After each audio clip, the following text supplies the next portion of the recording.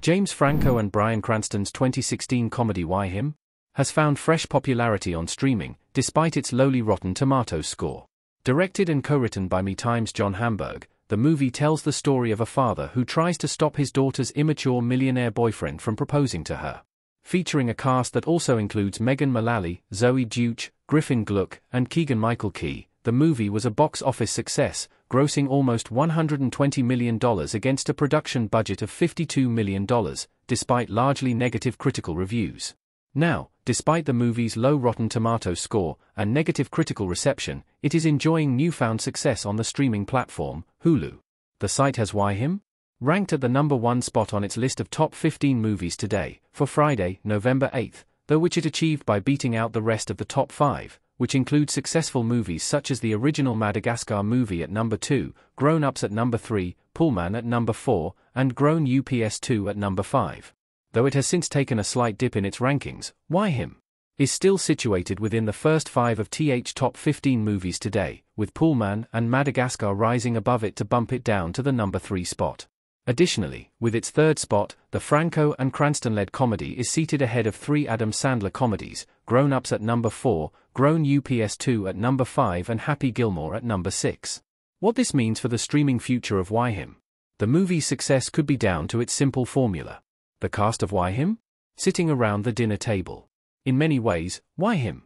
Was a movie harking back to a simpler time in filmmaking, where all that was really required to achieve box office success was to hire attractive stars for mid-budget rom-coms, throw in a peppering of profanity, and audiences would flock in their droves. These days, it feels like people want a little bit more from their theater trips, but this means movies like Why Him? Can find their niche on streaming, where people can enjoy them from the comfort of home. The movie might be formulaic, as evidenced by Why Him's poor reviews, but that is sometimes exactly what people are looking for, and streaming services allow audiences to enjoy easy-to-watch films that they don't always have to think too hard about. This, combined with a strong cast and a few laugh-out-loud moments, will doubtless have helped the movie to rise to the top of the charts, and whilst there is no way of knowing how long the movie will continue to excel on Hulu, for now it has clearly struck a chord with viewers.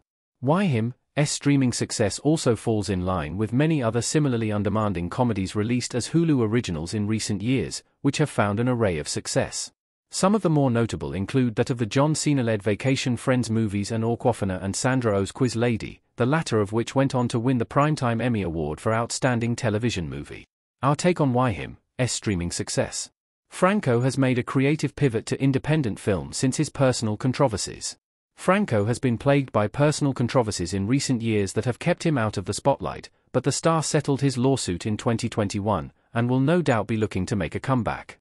Whilst his days of starring in big-budget studio projects could be over, Franco has several independent projects currently in the works, including the superhero movie Bunnyman, and Why Him's success on streaming appears to have come at a good time for the controversial star, as he looks to get his career back on track.